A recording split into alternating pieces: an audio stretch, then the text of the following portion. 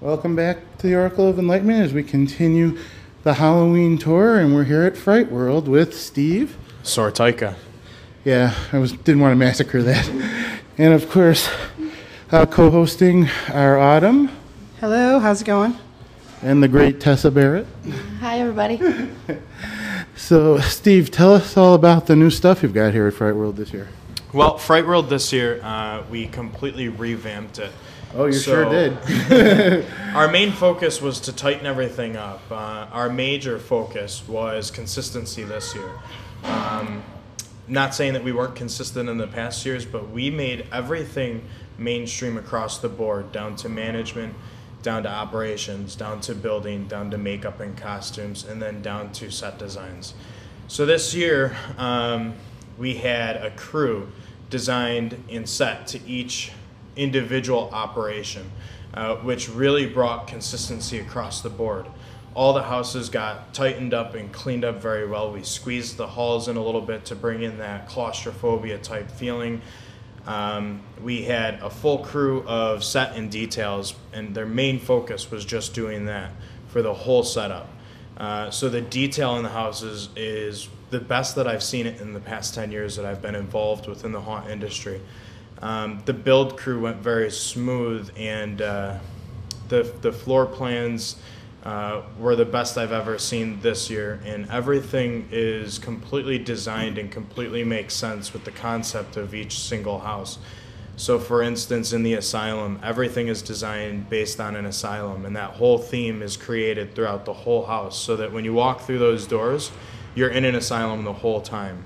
When you go through Grindhouse, you are in an insane person's house that is just constantly, killing people and hoarding their things and hoarding garbage. And then you go through Wicked Woods, which is, a campground that's been taken over by zombies. And then you've got Death Trap, which is the concept of the underground world and being down below with all the coffins and the dead people. And then you go through Phobias.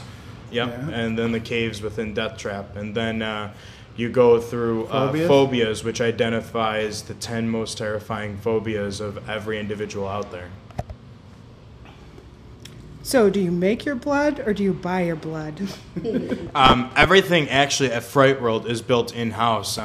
The skill within the company this year is the best I've ever seen it. With the mainstreaming of operations and making sure that we have consistency across the board, the main thing was making sure that our build crew, our animations, our makeup crew, everything is built in-house to the best of their ability. And when I say that we probably have the best talent here in Buffalo, I'm speaking from experience. Oh, yeah. You've done the rounds with the haunted houses, huh? Yeah, I originally started with Dark Raven Manor out in Clarence on Main Street. I used to love that one. We had an awesome time. That was a lot of fun. Yeah, Autumn would have loved the Saw house that you guys put together. It was like being in the Saw movie. I'm a big fan of the Saw movies, and I loved Dark Raven Manor. Yeah. The cool thing about that Saw house was working with the producers and getting the approval, and then in-house building all of the videos and all of the sets was an awesome experience because you really put yourself in the mindset that you're within that movie. So that was probably the most fun I've ever had building a haunted house, being a part of the video production and bringing the crew in to film, because we essentially created those videos just like they put on the videos every time the Saw guy captured somebody and played a video of how they need to get out of their entrapment. So it was a cool concept to be a part of the video and then to watch the customers go through an experience as if they were actually part of Saw. Yeah, exactly. I'm good right now. She already asked the question I was thinking to ask. Okay. You have anything else? Okay. No, off the top of my head. Not off the top of your head? Okay. So how have the crowds been this year? Awesome. Amazing. The crowds, I've never seen so much positive feedback. And that takes us back to our original plans of bringing that consistency across the board. With that consistency brought efficiency with management, with your actors. All the actors actually went through what we call a scream school this year, where they were all trained by their management on different techniques, different prop utilizations, different scares, staying in character, putting yourself into a character. So with that, our customer base has essentially given us awesome reviews. I've never seen, like I said, in the past 10 years of me doing this, everything that's been going on, the crowds down to the build, down to the management, everything is running so smooth and everything is just really, really the best. And with this being our 10th year anniversary, this is a huge milestone for us. And I think that this 10 years we have finally mastered the production and the producing of a haunted house, a professional premier haunted house here in Buffalo. That's great. How long did it take you to build? So generally, the way that it works is we work on this year-round.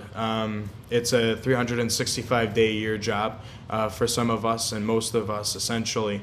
And there's a lot of team members that it also is a hobby for them as well. And the nice part about that is that when a hobby is involved, people love doing it. So they spend all the time that they have putting it together.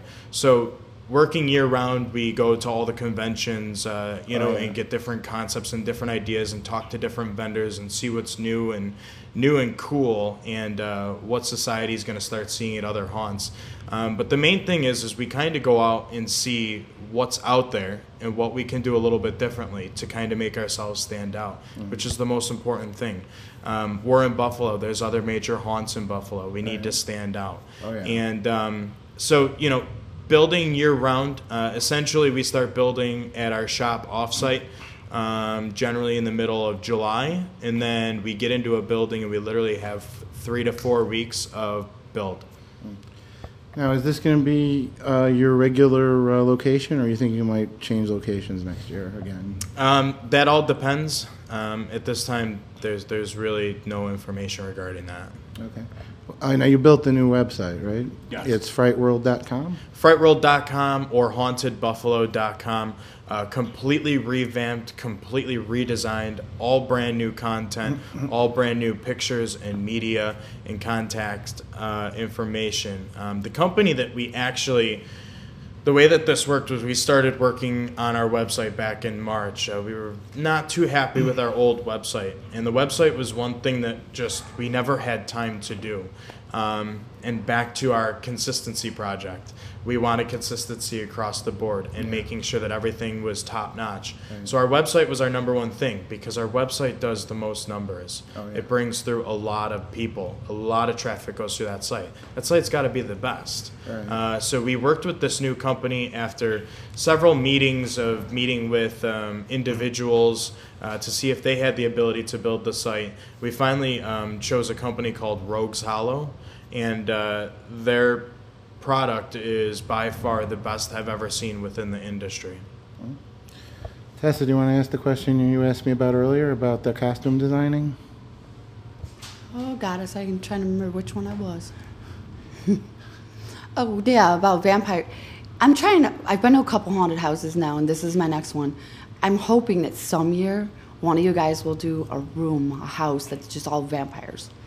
Like, because of all the vampire movies that are out and with the Twilight series and all the other movies and all the programs they got, I just think it would be kind of cool to see one house that's just all vampire stuff. Absolutely. It's when you sit in the back end and you come up with the ideas of what new movies are out there and what can you do to maybe base a haunt off of it or take some ideas and concepts from that movie and put them into your house. The one major thing that you have to be really careful with is, first of all, copyright infringement and naming a house maybe after Twilight or something like that. But the other major thing is making sure that you're up to par with what society expects based on what that movie is that you're recreating for them.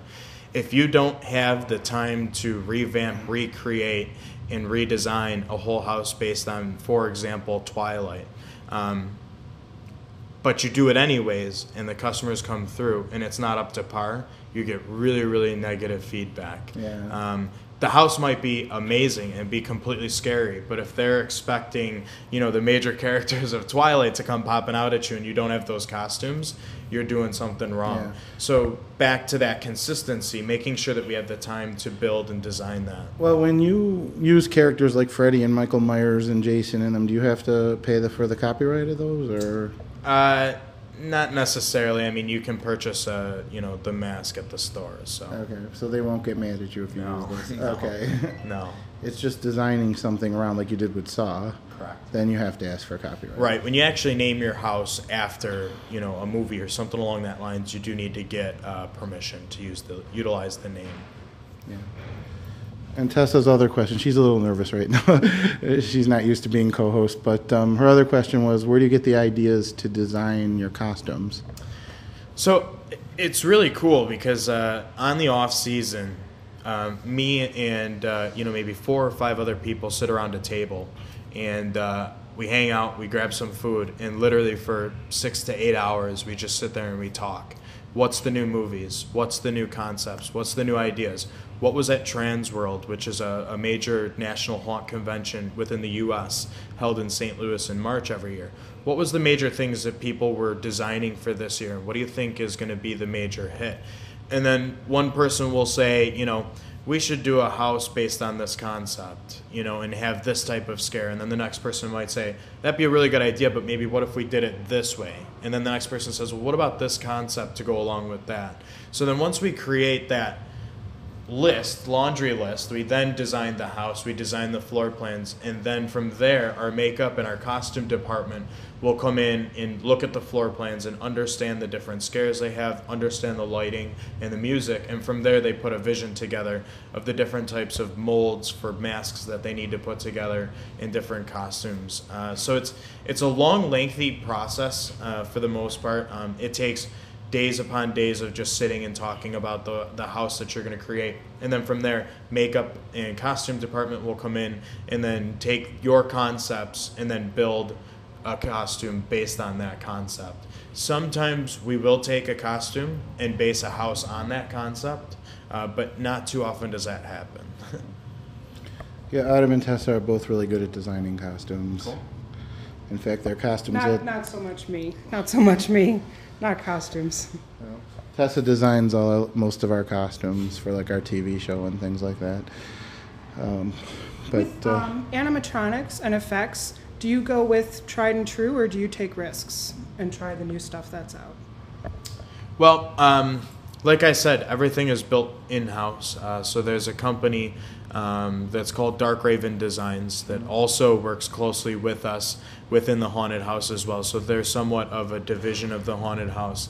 And they actually build all the animatronics that you see downstairs. This year, the newest product being our slithering snakes that literally have the movement of a real live snake, rattlesnake. That scared me like you would not believe. That is one of the biggest scares they've gotten at any haunted house. It's between that and the dinosaur at House of Horrors. Okay. Yeah. What scared him in House of Horrors was the dragon that came out of the wall at him. Gotcha. He almost jumped like 10 feet high. I did not. Okay, I did. You did. Autumn, you hadn't seen him before. It's a cool part of the company there where Jim Hughes and Riley Cameron have this animatronic business, and they are considered a vendor within St. Louis as well at that national convention.